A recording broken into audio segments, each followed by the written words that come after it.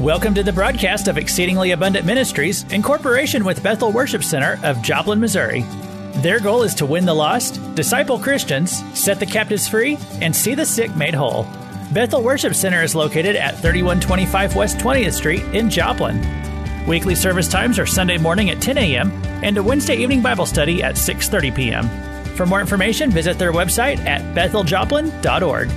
Now, here's Pastor Gary Culp with today's message. Well, good afternoon. The Lord bless you. What do we know for sure? God is good all the time. All the time, God is good. Let's pray for souls. Father, we come to you in Jesus' name. Father, we love every person. We want everyone to go to heaven. So we're uniting our faith together, crying out for the eternal salvation of every boy and girl, man and woman in Missouri, Kansas, Oklahoma, and Arkansas, their past, present, future spouses, all the children they have now and the future in their family members, all grandchildren they have now and the future in their family members, all great-grandchildren they have now and the future in their family members. By faith, Father, we're sending the Holy Spirit to convict every person of sin, righteousness, and judgment. Lord Jesus Christ, reveal yourself to each person, your incarnation, your perfect life, the great miracles you did, your death, burial, and resurrection, your precious atoning blood, the revelation and understanding that by your stripes we were healed would come to every boy and girl, man and woman. They would humble themselves before you, repent of their sins, receive you, Lord Jesus, as Savior and Lord, being gloriously born again from above. And Father, please get every person to a good Bible-believing teaching church. They would then be baptized in water, receive the baptism in the Holy Spirit. Every Christian would become a true disciple of the Lord Jesus Christ. We're praying for every demon-possessed, demonized, and captive person to be set free, and all the sick to be healed from every sickness, every disease, and your people to receive and walk in financial abundance, prosperity, debt cancellation of their debts, the full blessing of Abraham, whom God blessed in all things. And we agree for that in Jesus' name. But also, Father, we love the Jewish so much, people so much. We're crying for their salvation. Father, let the blinders and scales be removed from their hearts and minds, and may they see, Lord Jesus, you are their Messiah, and you're their Savior and Lord, and they would be born again. We pray, Father, for the peace of Jerusalem according to your word, and we agree with your word. They have eternal covenant to all the land of Canaan.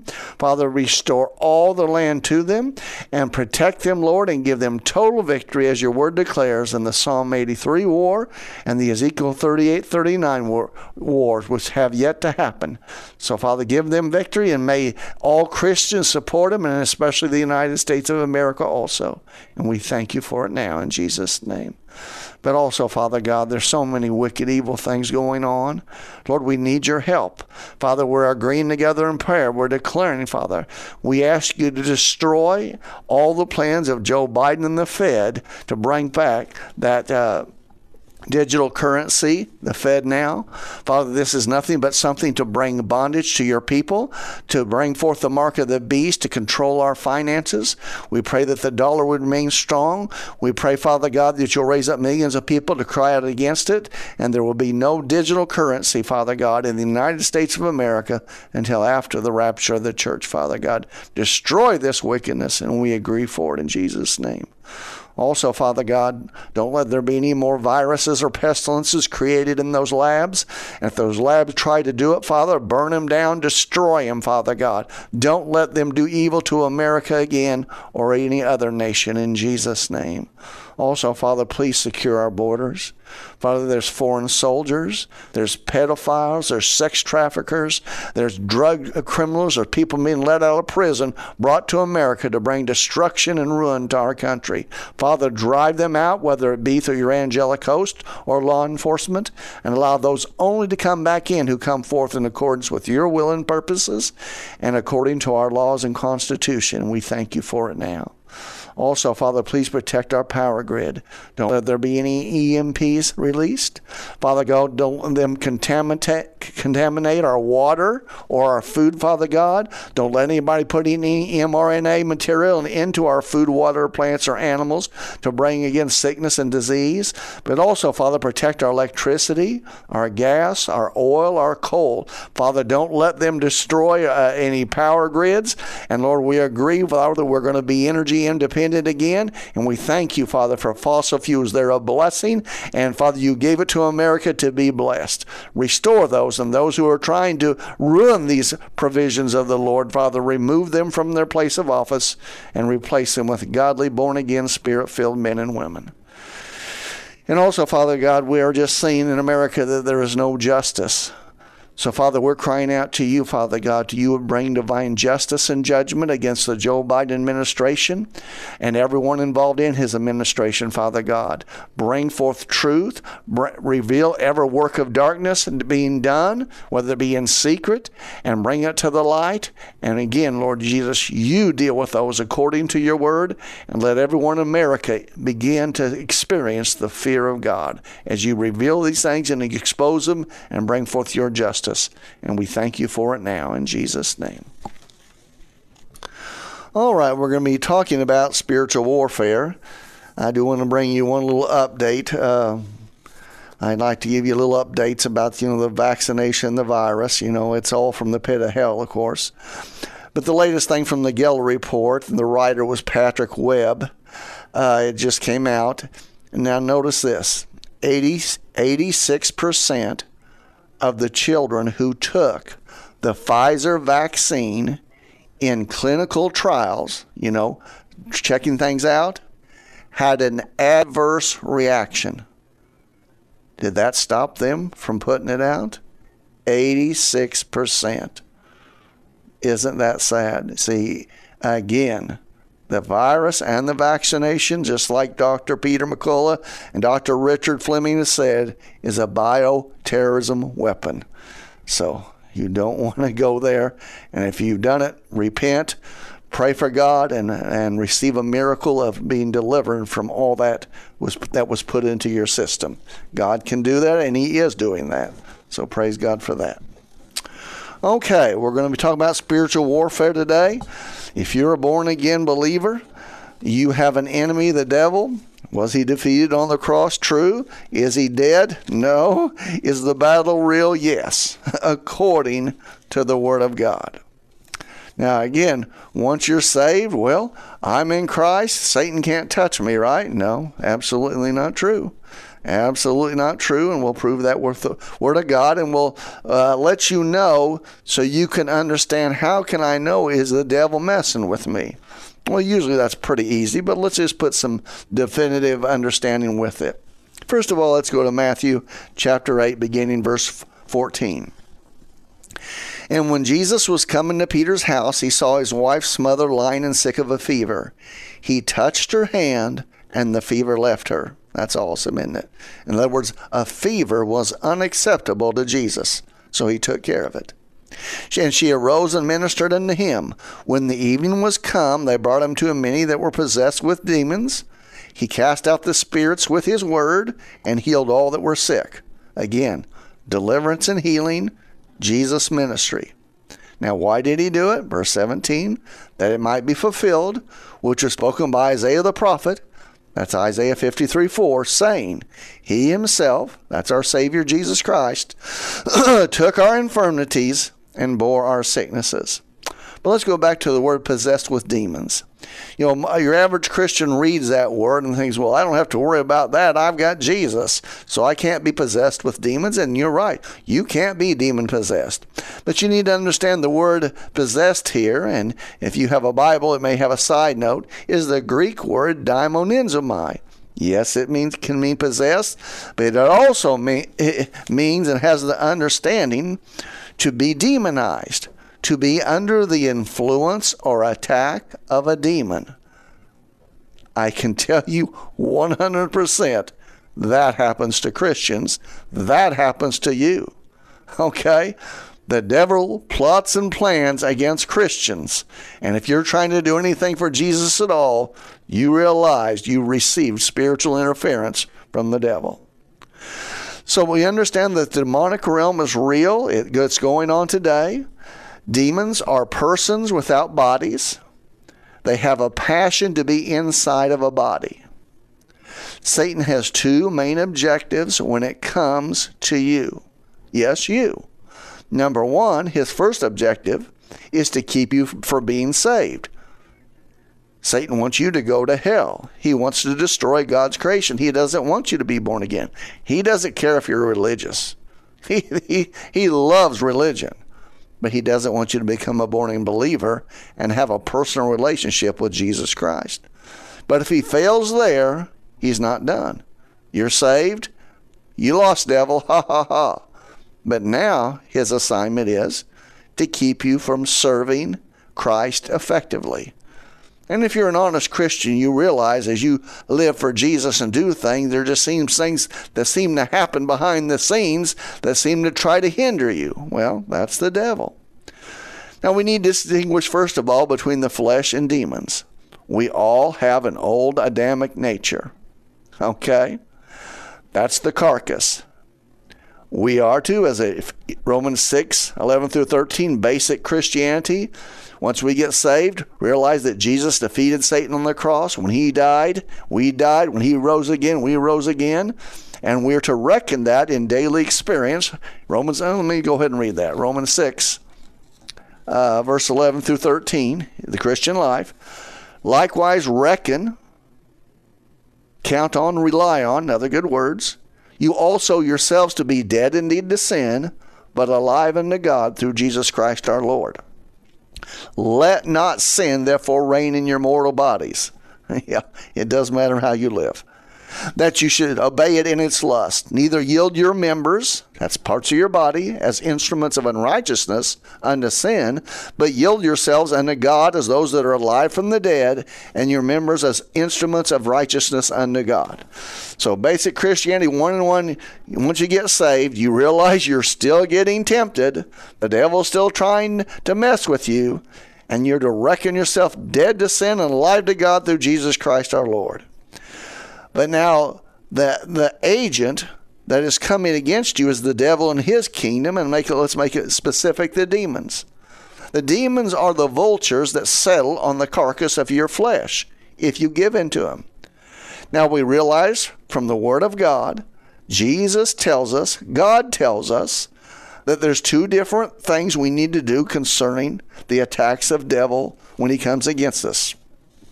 Number one, the word is resist. James 4:7, submit yourselves therefore to God. Do that day by day, moment by moment.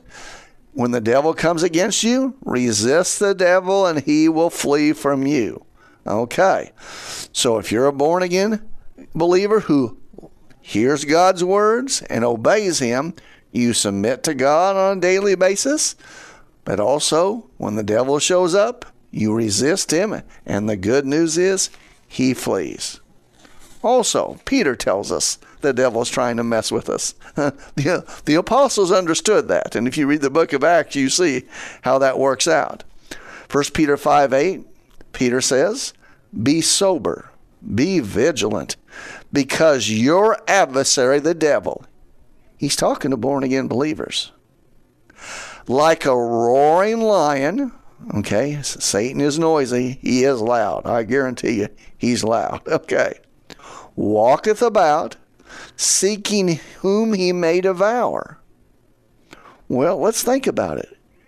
He's already got the unsaved people. So who's this he trying to devour? Christians. He's trying to devour you and I. God said so. Oh, I know it's true. Every Christian I really know understands it's true, but do you know it's true? So what do you do about it? You recognize that's him? Whom resist steadfast in the faith. In the faith, that means you're saved. That means he's messing with Christians. He's trying to devour Christians. He's trying to take you out. Yeah, that's right. Whom resist steadfast in the faith, knowing again that the same afflictions are accomplished in your brethren, ever legitimate Christian, that are in the world. So, does the devil mess with all Christians? Yes. Hopefully that even makes you feel better.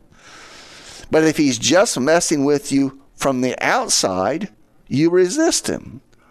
Well, what happens when he gets a place or stronghold in me? Well, then he has to be expelled. His legal right has to be taken away through repentance. confessing that sin that opened the door for the devil to have a place in your life, and he has to be cast out. Notice the great commission that Jesus gave that Mark records. Mark 16:15. And he said unto them, Go you into all the world and preach the gospel to every creature. He that believeth and is baptized shall be saved. He that believeth not shall be damned. And these signs shall follow those who believe. That means born-again Christians, people who are really saved. Okay. What signs follow us who will get saved? In my name, Jesus says, I've given you authority to use my name. He gave it to the 12. He gave it to the 70. He's given it to you and I. In my name, that's the first thing you'll do. They shall cast out demons. They will speak with new tongues, languages, as a result of receiving the baptism in the Holy Spirit. They shall take up serpents, any attack in the natural, the supernatural against you. And if they drink any deadly thing, it shall not hurt them. And they shall lay hands on the sick, and they shall recover. So Jesus says there are people that the devil has somehow got a legal right and a stronghold of bondage in their life, and it just doesn't need to be resisted. No, it's got to be cast out. In fact, you notice the early disciples of the 70, remember in Luke 10, Jesus sent them out, and they were to prepare the way for Jesus. Notice when they came back and gave a report to Jesus in Luke 10:17. And the 70 returned again with joy, saying, Lord, even the demons are subject unto us, the believer. How? Through thy name, just like Jesus said. And he said unto them, Jesus, I beheld Satan as lightning fall from heaven. Behold, I give unto you power to tread on serpents and scorpions, and over all the power of the enemy. That means Satan is the entire kingdom. And nothing shall by any means hurt you. Notwithstanding, in this rejoice not that the spirits are subject unto you, and they are, but rather rejoice because your names are written in heaven. And oh, that's a wonderful thing to know your names are written in heaven. So we understand the devil attacks Christians, all Christians. We all have to learn how to put on the whole armor of God and resist the devil when he shows up. And then we'll come across people, and sometimes we have given a legal right to Satan. He has a place in us, and he literally has to be cast out. He has a place. Again, let's back it up with Scripture. Probably the best Scripture that makes most sense to most people, and they can't argue against, is found in Ephesians 4:26 and 27. Be you angry and sin not. Let not the sun go down on your wrath. Okay, that's instruction from God's Word. Okay, what happens if you go to bed mad? You give in to that angry. You get into your flesh. Oh, here you go. And you don't take care of it? Verse 27. Here's what God says happens. Neither give place, the Greek word topos, a beachhead, an open door to the devil. By sinning and not taking care of this sin, Satan now has a legal right to attack you more, influence you more, and you literally give him a place or a base of operation in your life. That's how serious it is to repent of your sins and confess your sins. The devil can get a hold of you. You gave him the open door. You played on his playground. And you didn't get that under the blood of Jesus. You didn't take care of it. And now you got a problem. Okay. So what are the characteristic activities of demons? Okay. And some are pretty obvious, but let's look at them anyway. Entice. Okay. The devil tempts you to do evil. Often, most of the time, it is in a verbal form. Words in your mind. You know, the devil talks to you too. Remember Jesus said in John 27, my sheep hear my voice and I know them and they follow me. Yes, Jesus talks to us, but the devil talks to us too. He tempts us. Okay. Remember Jesus, before he stepped into his ministry, the devil came to him and began to tempt Jesus because remember, who's the tempter? God? Nope. The tempter is the devil. Matthew 4, we'll read verse 3. And when the tempter came to him, Jesus, he said, If thou be the Son of God, command that these stones be made bread. But he answered and said, It is written, Man shall not live by bread alone, but by every word that proceedeth out of the mouth of God. Jesus came back with the word of God when the devil tempted him. Okay, that's the right way. Get the hint, Satan. It is written. That works when you're tempted. Another aspect to understand concerning temptation is found in the book of James, chapter 1, verse 13. And this is a great understanding to have. James 1:13. Let no man say when he is tempted, I am tempted of God. So God never solicits you to do evil. Okay. For God cannot be tempted with evil, neither tempteth he any man. Okay, so what's the problem? But every man is tempted when he is drawn away of his own lust. Oh, what does that mean? That means because of that old Adamic nature, there's in every one of us perverted desires and lust, and Satan appeals to that fallen nature. He tempts you because of those lusts that are within you to act independent of God and to sin. Okay.